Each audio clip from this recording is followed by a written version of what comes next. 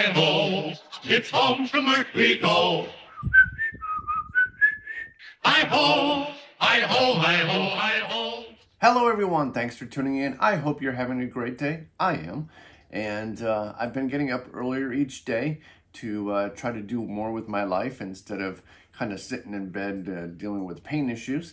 But I've been getting up and working on things.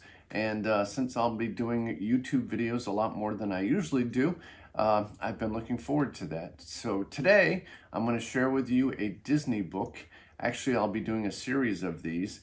They are by French author Pierre Lambert. He does a lot of Disney archive type books, which contain photographs of original movie drawings and animation drawings, and animation cels from Disney movies, and their backgrounds that go along with them. And most of the books contain information about the movies, and unfortunately some of them are in French, so unless you know French, you'll probably have to use an app to translate. But I know one company that sells the books actually occasionally sells a sheet that comes along with it that translates to English for you. But honestly, you don't even really need to know what it's talking about in the book. There are so many photographs, beautiful ones too, and they're very high res and very glossy. Unfortunately, sometimes the pages stick because they're so glossy, so you got to be careful if you ever get these books. But this is the one we're going to look at today, and I love the Snow White movie. It's one of my favorite Disney movies, and like I said, this book features a lot of animation art. It even has a fake or remake serigraph, I always say them wrong, that you can actually pull up, and you'll see that in this video. And I have a bunch of his other books that I will eventually get to, but today we're going to focus on this one. So let's go ahead and take a look at it. Alrighty, so here we go. And this is the outside case for the book. Most of them come in these protective cases. It's made of a thick cardboard, and it pretty much looks like the book itself. I don't know what happened here. It's, I guess, just yellowed with age. I've had these books for a while. I actually got them when they originally came out. These are all by Pierre Lambert. I have a series of his books. There are a couple I've missed because I got out of buying books for a while, and I'll eventually get those, but I've been looking forward to actually sharing this with you. And here is the actual book. Also, it has some coloring on it. I'm glad it didn't actually go through the book. Actually, I'm not sure what the dust cover looks like underneath. Well, pretty much nothing. So on the inside here is the page about the author. He is a big fan, basically, of Disney. He's a French author, and he has a large collection of animation. And within this book, it'll be both things from him and other items he's collected. A lot of big, I would say, collectors of Disney fine art have a bunch of these. And this page, which I absolutely love. Most of his books are like this. This is set up like a traditional animation cell when the camera is shot through the image. As you can see, the Snow White and the birds in this one particular column are printed on the plastic. And normally these would be colored on the back by actual paint, but this is like a sericel or lithograph type process. And then you have the beautiful backgrounds that would have been done separately. And to make this, you know, look more realistic, Walt Disney created an overhead camera system that had many layers, and he was able to create a 3D effect by zooming the camera in, which has definitely changed the way animated movies were made. And so the intro and upcoming pages are all in French, so I obviously don't know French, so I'm just going to share with you the pictures. There's quite a lot in the beginning. A lot of this talks about Disney and the Snow White movie, so I'm just going to skip most of that stuff and get to the good stuff. I don't know what that paper's in there for, but I'll try to, I turned my overhead lights off, so I'll try not to have a glare. Unfortunately, these pictures are very glossy, so sometimes the pages stick. But here, they usually in these books start from the beginning of the movie and go on, or these are rough drawings that give the design of the characters. As you can see, originally the queen was more human-like than cartoonish, and then they came up with her as the hag, as they call her. And here's Snow White sketches in her tattered clothing, and then here in a nice dress. These pages are pretty thick, so I wasn't sure. But here's another just single picture of that one I just shared with you.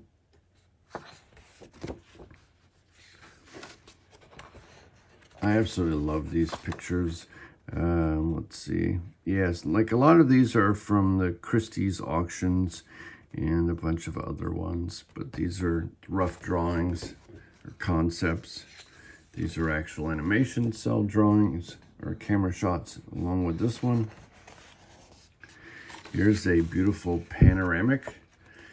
Basically, when they do these, they have large paintings done, and that way the camera can pan across from one location up to another one. Here's some beautiful cell and backgrounds. I love the way this is set up. For the longest time, I didn't realize this was a peacock behind her. I just thought it was an elegant design.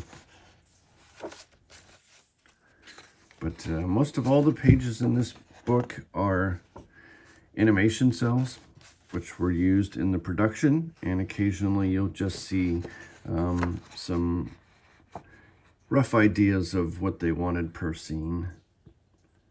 I love these. It's kind of like a water color effect. And then the scary forest. That was always kind of creepy. There's another beautiful panning one where her running into the forest would be going across here. Same with this one. There's a nice cell. It's just crazy to think this was all the way back in 1930s. There's some more sketches. Here's another great panning one. So they'll move the camera up. I wish I owned a Snow White animation cell, but they're extremely expensive. All right, some of these pages have giant fold-outs, and I'm not sure if I'm going to be able to... Hold on. I'm going to try to do my best to get this on camera, and I apologize for the wiggling of the camera. There is a big panoramic. I've wanted to repaint this myself and do my own animation cell, but I just haven't gotten to it, but I would absolutely love to. This is a very big panoramic scene, so that's really cool. And we'll move this on over. These books are pretty heavy. And we'll go in. That's it. If you get these books, you just got to be careful and always remember to try to make sure you put the page back the way it's supposed, because you'll get bent edges occasionally if you don't watch it. And here's more of a panoramic scene. I absolutely love these books. They are pricey, especially now since they've been in print for a while. Some are more expensive than others. And you can get, sometimes companies that sell these offer a English translation of what it says in the book. And there are actually some English versions too, as these books became more popular. It's a nice cell setup. And a couple more. It's a fantastic movie. I love it. There she is dusting the house. Here is another panoramic. Let me see if I can slide this across. There you go. That's really cool. I'd love to be able to own this. This actually belongs to a person named Stephen. Let's slide this back. trying to keep it all in frame. Oh, I think I already feel another panoramic one. Whoops, it goes this way. Oh wait, that was the one I just did. There, let's see. There, it looks like they're thinking of her as being a blonde there. There's some more pictures. I'm not sure why she's sweeping the ground of dirt. All right, so hi-ho. Now we move on to another section where we get to see the dwarfs, or little people. I don't want to offend anyone who's small stature. It's very cute. I absolutely love these. Let me move this over a little bit here. It's a cute little birdhouse. And here they are going to work. I can just hear that song in my head. Hi-ho. I will not try to sing because I can't. I just love how nicely detailed these are. So cool. And often, although I collect mostly animation cels, the drawings sometimes are worth a lot more than the animation cels because it's the original animator. Because most of the time, and people don't really usually realize this, back in the day, women were actually the ones who did all the ink work for the animation cels and the painting. It was usually only men who were animators, and later on, eventually, women were allowed. There's actually a great book I will show you over here that talks about women animators. It's a great thing to finally be out and let people know all the women who actually worked on a lot of these films. I love the Snow White ride. I don't like roller coasters so much. I mean, it's not like a crazy one, but I just like the all the effort put into the scenes that you see as you go up on the roller coaster and such. And the very end where you get to see the hag, I love that so much. There's Seven Dwarfs. Here they are around the bed. And just look how nice that is. And usually there's two different people who work on the animation. Actually, there's kind of three people. There's a beginning and end of an animation sequence. There's also animators who do the fill-ins. So, you know, they'll do the artwork steps that lead up to the last one. And then there's a cleanup artist who does the final drawings that are then turned into animation cels and then colored by the coloring department. And here's all the dwarfs. They had such crazy names for some of them originally. And this is usually the one I'm thought as for my wife. I'm grumpy. Not that I want to be, but here's some more beautiful pages. Here's another fold out. Let me see which way this one goes. Okay, so go ahead and slide this. Look how beautiful that is. That's a really cool scene. This is when they're supposed to be washing their hands. It's a cute scene when they're doing the hand washing. And here is another background scene. And some more of the dwarfs washing their hands. And animators back in the day actually would get paid extra for any gags that they did. So like, you know, the swallowing of soap and bubbles coming out, something like that, they would get paid for their gags. And here he is trying to get the soap. And here is another one. I love this the sequence of drawings. And let's see what's next. Oh, we get to see the queen now. This is her lair. I just love all the concept drawings. And here's her room. That's an awesome drawing. Let's Some more cels. Actually, that one's a cel.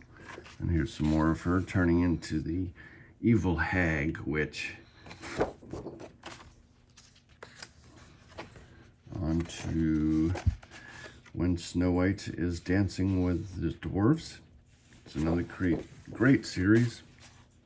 Here is, I love this scene. I actually drew this for someone else once. I did the drawing of Grumpy sitting at a keyboard playing. And I used to love drawing traditional animation cels. My hands are kind of shakier than they used to be, so I don't do them as much. But these are absolutely beautiful drawing sequences. And they usually, the rough sketches were usually in red or blue. Those colors sometimes won't actually, especially blue line, won't show up when you scan something. So it's quite interesting. Here's another great scene. And there she is going upstairs. Looks like he's going to cook himself. And here is the hag, or witch. Some great drawings. And here are some more. That's a great picture. I always enjoyed seeing how characters develop. It's pretty wild from the beginning to what they actually look like at the end. Sometimes it's just nuts. And if you ever buy the DVD of Snow White, often the bonus material, they actually show some sequences that were never shown in the movie. One being, I believe they were carving their bed. This is another great drawing series. Absolutely love these. And there's Snow White. And here comes the mean old hag knocking at the door. Avon calling. And sorry, if I'm moving too fast, I don't want to make this video too long. But I want you to be able to enjoy the art and all these. I do. I have a bunch of other books I'm going to share with you. Not just by Pierre Lambert. I have a very big collection of Disney animation books. I absolutely love this picture. I might redo this at some point as some artwork. And here they are trying to save Snow White. There she is with the apple. She's like, come on, just eat it already. And there they are running in the rain.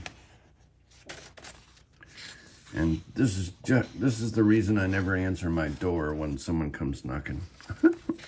I don't want any bad apples. Beautiful artwork. I love the rain sequences. And these are usually done in several layers, so this isn't all done in one thing. They have the dwarfs by themselves, and then the rain is done on top of a layer, and then obviously the background. So this could be 3 or 4. These drips could be its own cel along with the other ones. And here's the sad section when they think Snow White's dead. If only it took a kiss to bring someone back from the dead. Oh, here is another panoramic one. Let me get this one for you.